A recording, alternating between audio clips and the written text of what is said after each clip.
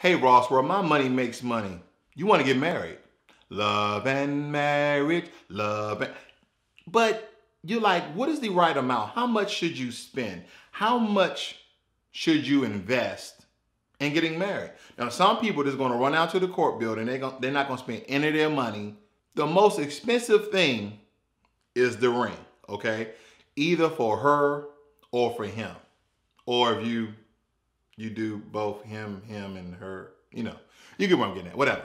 That is the most expensive thing. So what is my take on the amount or the threshold you should not surpass or go above when we're talking about money? $5,000. People have written journals, people have written books, people have written all sorts of things telling you how to make a marriage beautiful and wonderful on a special occasion with $5,000 or less.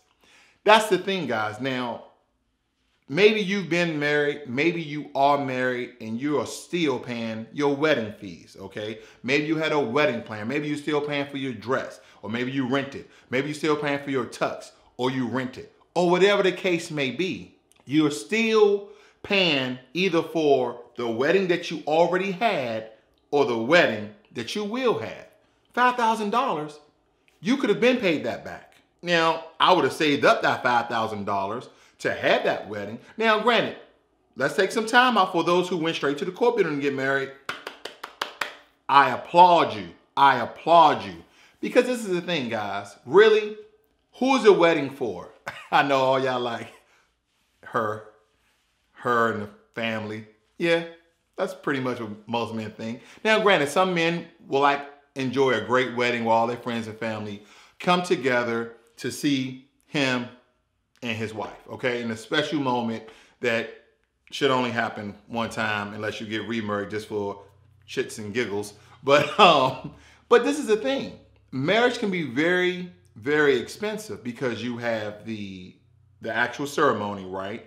And then you have the honeymoon. Now, granted, there is a tradition where the bride, her family pays for the wedding, and then the groom his family pays for the honeymoon. In this day and age, people don't have money like that. You're literally paying for your own wedding. Now, granted, if you got family members paying for it, this, that, and the other, you might want to be a great advocate and say, hey, I don't want you to spend all that money. This is how much it should cost. Cake, ceremony, renting out the venue, etc. Or if you're paying for your own wedding, $5,000 or less. Why? Now, I'm not going to break down all the particulars because if you had only $5,000, I promise you, boo, no, I'm kidding. I promise you, you will figure out a way how to make it $5,000 or less. We'll either be driving up in a limousine, renting tux or dresses, renting out a venue at a hotel, or whatever the case may be. You will figure it out. Now, your marriage is not predicated upon or built on the ceremony. The ceremony is this much in your whole marriage. It's a short time frame. Now raise your hand like I can see it, right? Raise your hand if you have been married and divorced and you went to the courthouse.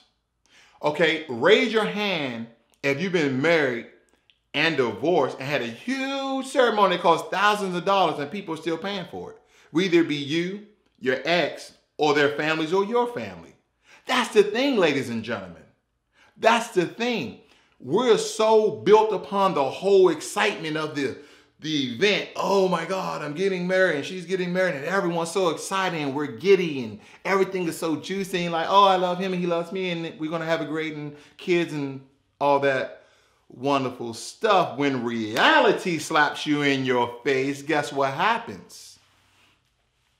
The bill comes. It's kind of like I went out to eat and I got my receipt and I was like,